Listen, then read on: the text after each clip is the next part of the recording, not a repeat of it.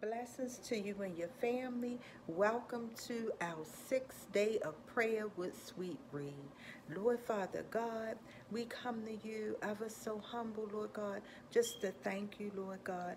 We just thank you for all things and everything, Lord Father God. We just ask you to be with everyone, Lord Father God. Some may be feeling the Christmas woes, Lord Father God, of having to gather together with family, of shopping, of gift giving, of the pressure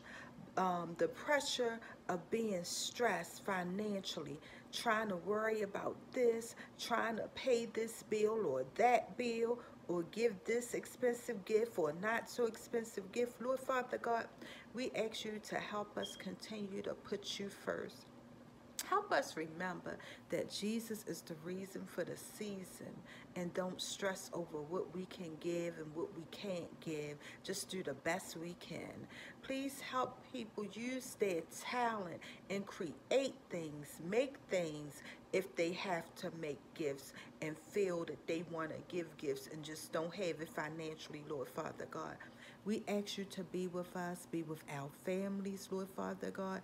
Work things out. Some people are in need of a roof over top of their head, Lord Father God. Some may need their rent paid, Lord Father God. Food on the table, Lord God. Some gas in the car, Lord Father God. We're trusting and leaning and depending on you. We know you can do it. We know you're capable of all things, Lord Father God. So we come trusting and believing you.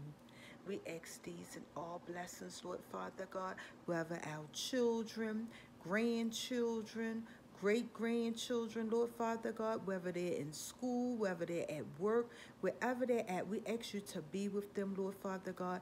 Please surround them with good people in their life, Lord Father God, that will help them flourish and grow, Lord Father God. Let them make good choices, Lord Father God. We ask you to protect our children and grandchildren, all of our family and loved ones, Lord God, and please continue to be with us.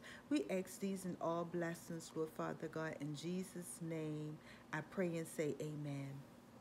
Now, thank you for praying with me. This is day 6. We're almost at day 10. Before you know it, may God bless you. May heaven smile upon you. You go on, be great. Have a beautiful, blessed weekend.